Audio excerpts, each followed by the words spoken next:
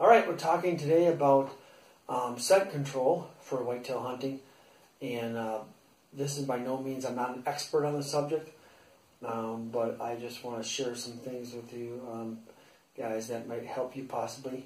This is like scent control tips if you're on a budget. And the first thing I do is wash all my clothes. I just happen to use this Scent Killer Gold. You can use any hunting detergent, probably work good, but I just use that. I wash all my clothes in that.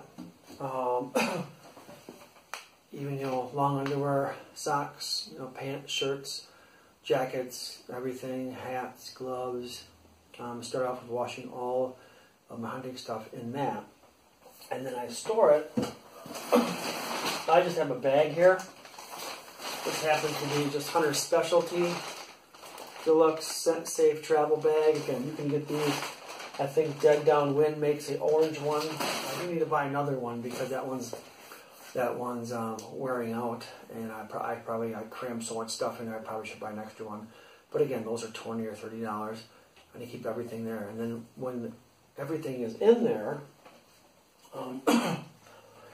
I actually put a pack of these Hunter Specialties Fresh Earth Cover Scent Wafers in the bag. So I wash them in the scent-free detergent, hang them up on the line, and then I put these cover scent wafers, this happens to be Fresh Earth, in there. And what that does is your clothes just soak up, all your clothes smell like fresh earth.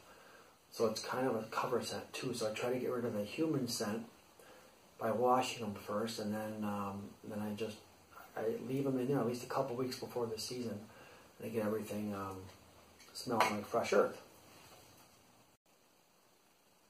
So the morning of my hunt, I'll take a shower in scent-free, like a Hunter detergent, soap and shampoo. I had to get myself clean. And then I also I found some stuff on sale, boy, a long time ago, 15 or so years ago. It's just that, like Scent Lock. I have a Scent Lock shirt. I found a zipper one that goes right under my base layer. I'll wear that as well. And then I also found a head net that covers your whole neck, your head. You can pull it up over your nose and mouth too, so your breath doesn't get exposed. So all you can see is basically your eyes. I have one of those as well. And again, that's made of that Scent Lock material, which activated carbon, which you can activate in your dryer for 30 or 40 minutes. So those are the two pieces of Scent Lock stuff I have. I'm a pretty big believer in the covering your head and your hair and your facial hair, so deer can't smell that. I think that's pretty important. And also happen to wear, I have a separate bag for that. Basically, it's just like a big Ziploc bag, basically. So I keep just all my Scent Lock stuff, my head covering, my shirt, and also I have a if it's warm out, I have a ball cap too. That's also a Scent Lock hat too. So I keep that separate. I do not soak that in the other bag with the scent wafers. And then also I wear rubber boots too. I don't spray my boots per se, but for whitetails I just wear that one pair of rubber boots. I don't put them on until I'm at my hunting spot. I don't go to the gas station with them on or stuff like that. Okay, another thing I do is I make sure to wash my safety harness. I used to bring a backpack in when I went in. Now I just bought a fanny pack, but I'll put my safety harness system inside either your backpack or my fanny pack, and I'll wash that. So your backpack, your fanny pack is getting washed, and then your safety harness is inside it, so it's not clinking around so bad in your washer. But I'll make sure to wash that as well. And then after my hunt, whatever clothes I wear, I might have 3 or 4 pairs of everything in that green bag. After my hunt, I will just wash those again in the scent-free soap detergent, and then I'll dry them out, and I'll put them back in the scent safe bag. and so the fresh earth will again go back into the garments. And two weather apps that I have on my phone for hunting. I like to look at two of them. One is Hunt Stand, and that's a free app you can get, and also then Scoutlook. Scoutlook is another free app. I use those for wind direct, basically for to see how to dress for the day, and also for wind direction. And obviously, I try to, as much as possible, I try to access my spots going into the wind, so keeping the wind at your face as much as possible, or keeping the wind in a direction that you don't think the deer will be coming from, so you can spook, educate as few deer as possible. Another thing I started doing this year was to use milkweed as my wind indicator. I just found a patch of milkweed and grabbed a bunch of pods.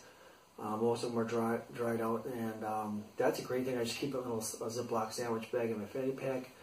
And when you're hunting hill country, I was primarily hunted northern Wisconsin growing up, and around here in central Wisconsin, which is mostly flat. But so hunting in all those hills is kind of new for me the last couple of 3 or 4 years.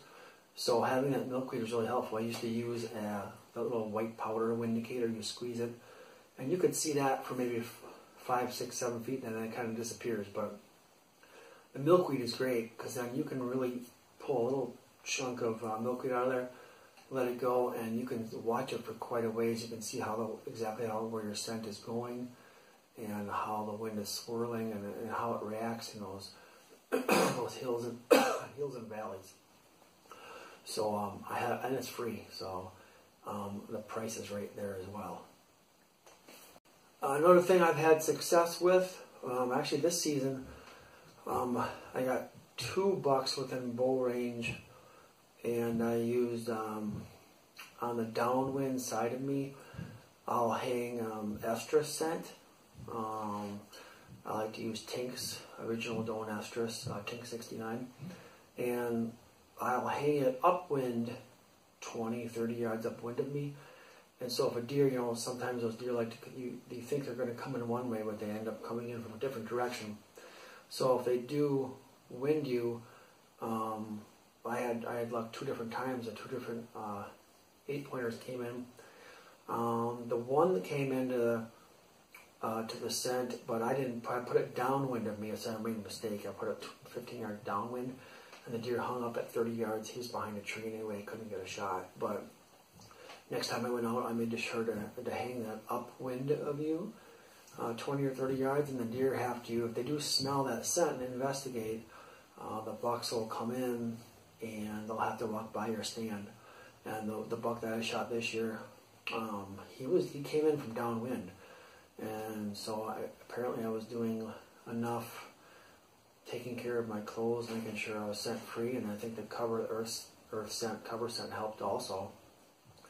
But apparently it must have minimized my human odor enough, and that he was interested in that estrus scent, and he came right in and gave me, his nose is actually 2 inches away from my scent wick. So I'll hang 3 or 4 scent wicks. Again, upwind of my spot.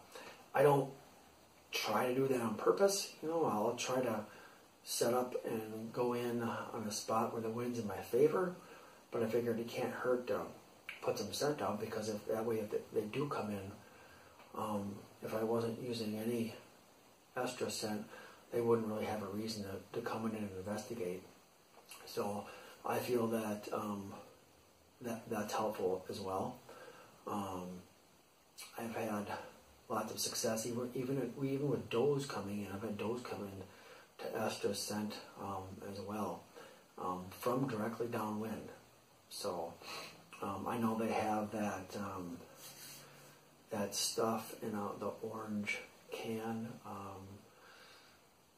forgot what they call it. It's a sweet smelling stuff they have, and that's like a cover scent too. And it's something I found in natural plants or substances, but it's magnified a lot. So people do use cover. So I'm a pretty big believer in cover scents, but I still try to minimize my human scent as much as possible, and then use fresh earth cover scent, and then also during the rut use ester scent. In a pastor's sermon today at church, one verse that kind of stuck with me was 2 Peter 1, 2 Peter 2:17. It says, "Show proper respect to everyone, love the brotherhood of believers, fear God, and honor the king." I'm just kind of praising God for that He's a God of order, and God is not a God of disorder. He is a God of order. And this, I just kind of thought of our country and our society today in the United States and around the world. But it says, show proper respect to everyone. Just a basic thing that people seem to struggle with. And then it says, love the brotherhood of believers. So love other people in Christ. And just love other brothers and sisters in Christ. And then fear God. That doesn't mean you're scared of God. That means you have a deep reverence and a deep awe. Like you're in awe of God. And you have reverence for God. And then honor the king. We are to honor people, government, or leaders that are over us, or in authority over us. As long as they're not doing things that are going against God's will, we're to honor them and pray for them. And that is sometimes missing in our society. Whether it's, I happen to work at a school, whether it's at a school and students aren't respecting authority, or whether it's a person in a community that's not respecting a police officer, whether you're at work and you're not submitting to your boss, so that can show itself many different ways. But I just thought that was an awesome verse as a reminder of how God wants us to live. The verse I just referenced, actually that was 1 Peter 2, verse 17. I said 2 Peter, but it was 1 Peter 2:17. But, when I think of kids, I think of Ephesians 6:1, which says, children, obey your parents in the Lord. And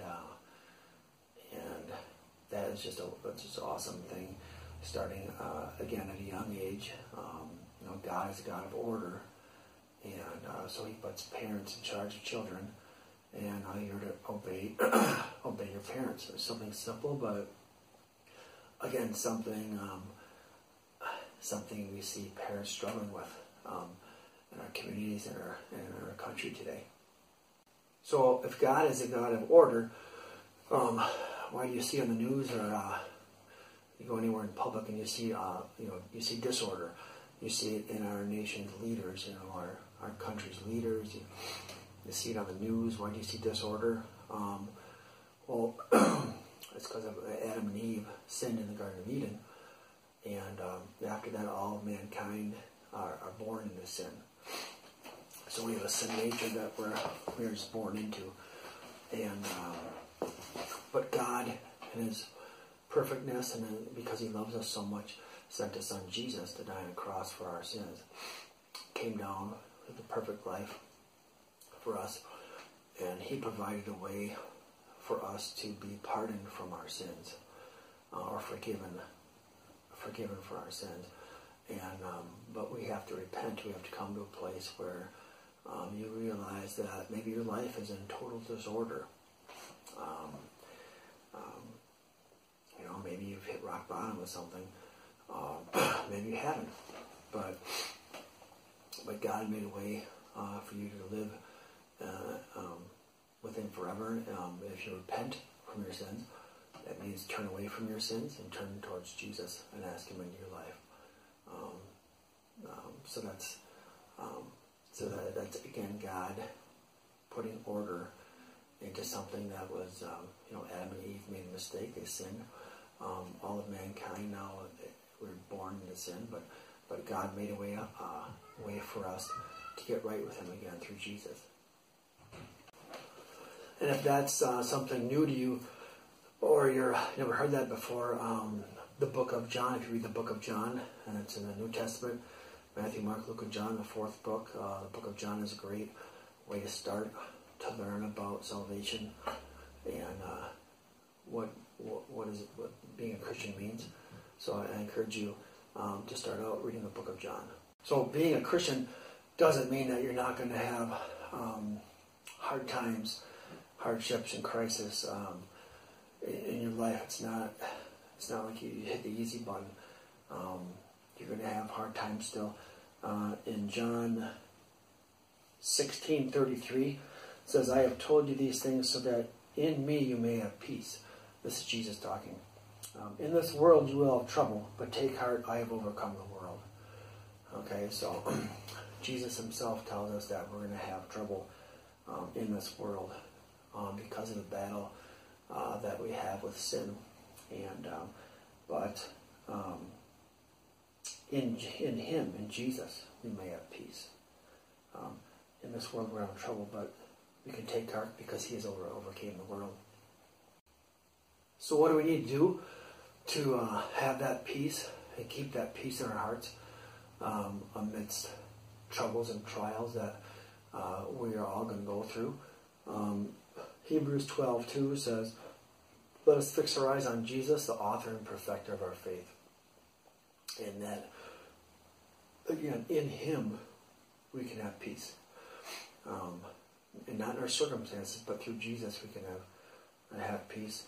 We've got to keep our eyes fixed on him. And again, to do that is to get in the Word, read God's Word on a daily basis, and through prayer as well. But I just thought I'd share that, guys, with you. Till next time, stay on target.